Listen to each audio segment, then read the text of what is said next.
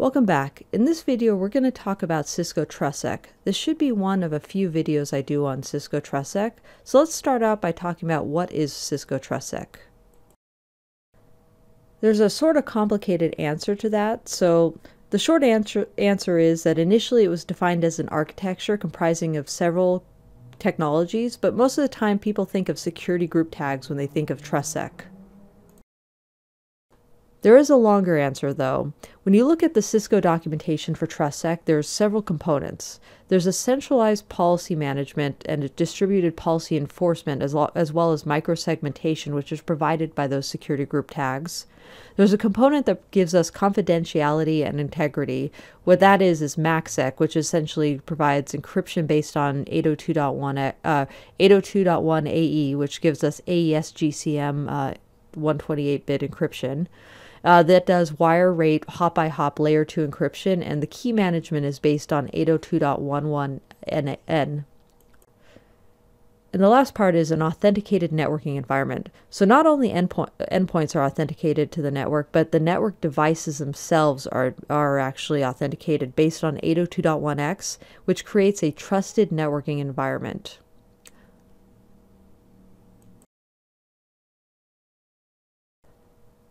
So understanding what Trustsec is, let's dig into common terminology really quickly. Let's start by defining some key terms that you'll need to know for Cisco Trustsec. The first one is a security group. This is used for grouping users, endpoints, and resources that should have similar access control policies together.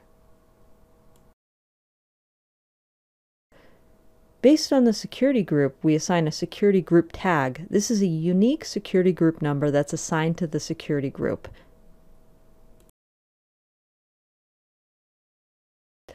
A Trustsec-capable device is a network access device that's capable hardware and software-wise of understanding, applying, and using security group tags.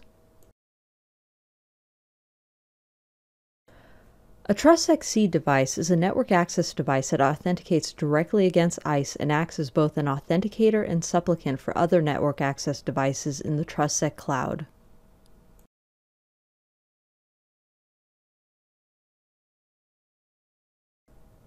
Network device admission control is where in a Trustsec cloud, network devices are verified with credentials by peer devices. This is done by 802.1x using EAP-FAST, and upon authentication and authorization, it negotiates for 802.1 AE encryption. One thing we'll see often are protected access credentials, or PACs, in a Trustsec fabric. They're unique shared credentials used to mutually authenticate client and server, and in this case, we'll definitely see them on this network access device to ICE.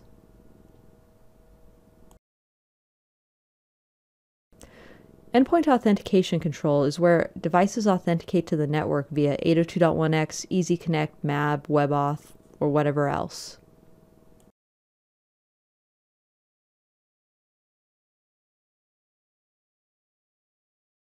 Security Group Access Control Lists, or SGACL. These grant access and permissions based on SGTs, not IP addresses or subnets. This greatly simplifies the security policy instead because it doesn't have long IP-based ACLs, and you're able to see what should be talking to what based on that tag and the tag name. So HR to marketing, for example.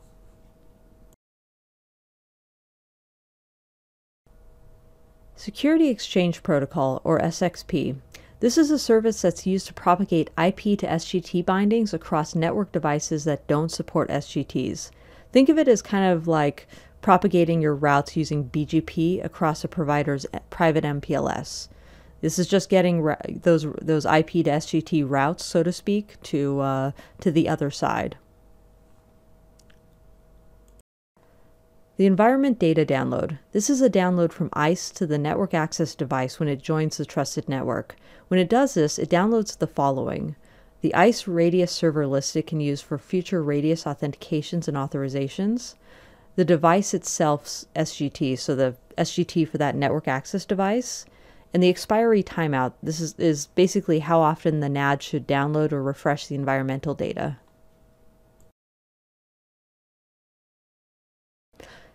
And last, the identity to port mapping. This is basically where the switch defines the identity on a port and uses this identity to look up a particular SGT value that should be assigned from ICE.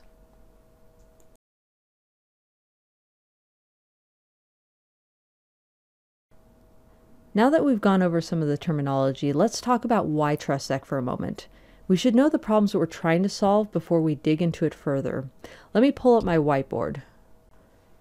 Imagine a branch of an enterprise where you have 3 different types of users. We have Bob from HR, Catherine from IT, and Diane from design. Each should be allowed access to a certain core common services like DHCP, Active Directory, so on, but each team has a different set of requirements for what they should be allowed to have access to on the network. For example, the HR team needs to have access to the internal HR servers and file shares.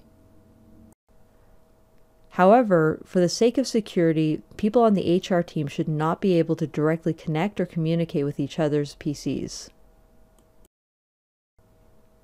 For Diane, she should have access to the application servers her team uses for design, and her team also uses a peer-to-peer file share application, which means their computers should be able to communicate via a special port for that application. Let's go ahead and call it TCP 6555. In Catherine's case, she's in IT, so she needs access to servers and network devices via RDP and SSH. She also needs to be able to communicate with certain security servers and applications via TCP 443. When we think about how we're going to create this level of segmentation, what are our options? We can segment each type of user via Vlan. To limit east-west access within a Vlan, we could utilize a combination of Vlan ACLs, and for north-south communication, ACLs on the SVI. This would need to be based on IP addresses and subnets, though. The problem with this is that depending on the size of the environment or how many services are needed, the VACLs and Layer 3 ACLs can become incredibly complicated quickly, especially if they're not centrally managed. If you added another branch, you would need to go through each and every switch in your environment and update the ACLs and VACLs with the new corresponding subnets. Now imagine if you had 100+ branches in your environment and the size of the ACL and VACL on every switch. Another way to go about the VLAN approach is to use private VLANs, but once again this is limited. You can let them talk to everyone in the same private VLAN group, or you can restrict access to all east-west traffic. The only way to restrict access in a community private VLAN is to apply another VACL, which goes back to the previous issue we'd have, and we'd still have another ACL on the Layer 3 boundary to limit that north-south communication. Another potential solution we could utilize is downloadable ACLs. This would solve the problem of not having centrally managed ACLs, but the scalability issues still apply. With downloadable ACLs, we're limited based on our TCAM space. For example, if we have an environment with 50 to 100 branches and you need to allow all the design folks to be able to communicate with each other, or allow all the IT folks to be able to communicate with even more network devices, we can see how this could quickly max out the TCAM space just based on the size of the ACL alone with all the subnets. On top of that, every time a user connects, the downloadable ACL is downloaded for each user. Even if the same type of user is connecting to the switch, they're getting the same downloadable ACL. Basically downloads the same ACL twice if there's 2 users, and then applies it to each port. Even if any of these methods could scale, it's not exactly user-friendly or intuitive. When you look at a long ACL or VACL, it's complex, and trying to understand what should or should not be blocked is complicated because it's based on IP or subnet. At its core, these are the problems that using SGTs hope to solve. Instead of looking at it from an IP-based or VLAN-based world, we're identifying these users based on a security group. We can have a security group for HR, another for design, and another for IT, and create a policy for how these groups should be able to communicate with each other and with themselves. When each user type connects to the network, they're assigned a security group tag that's based on the security group that they're in. To visualize this a little bit better, let's say our HR group has an SGT tag of 5. Our design group gets an SGT tag of 6, while our IT group gets an SGT tag of 7. Using those security group tags, we could define a security group policy which which states what security groups should be allowed to talk to which security groups and on which ports. That would be all included in one security group policy, which would be downloaded to the switch once. So in a Trustsec world, when Bob connects to the network, his packets are now tagged with a security group tag of 5, while Diane gets tagged with a security group tag of 6, and Catherine gets tagged with a security group of 7. The switch will have downloaded the security group policy once instead of applying it port by port or authentication by authentication. It can make the decision without looking at the overhead of VACLs or DACLs or ACLs. For example, if Bob tries to connect to Diane's computer, the switch will simply look at the security group tag on port 1 where Bob is, and the tag on port 2 where Diane is, and reference the security policy in its database that it downloaded from ICE. Based on this policy, it'll allow or block the traffic, even within the same Vlan. Without having huge IP-based ACLs or VACLs, we're no longer running into scalability issues where we max out the TCAM table or have to continuously update the ACLs. Instead, if we add a new site, ICE can continue tagging users in that site based on what security group they are in, and the switches will just download that security group policy. Going past just network access control, though, there are other uses for SGTs, which is why SGTs are sometimes referred to as scalable group tags. For example, some of the other use cases that can be configured include QoS based on SGT, policy-based routing based on SGT, zone-based firewalling based on SGT, IPS policy based on SGT, proxy policy based on SGT, and much more. And with that, we've come to the end of our first Trustsec video, and thank you so much for watching.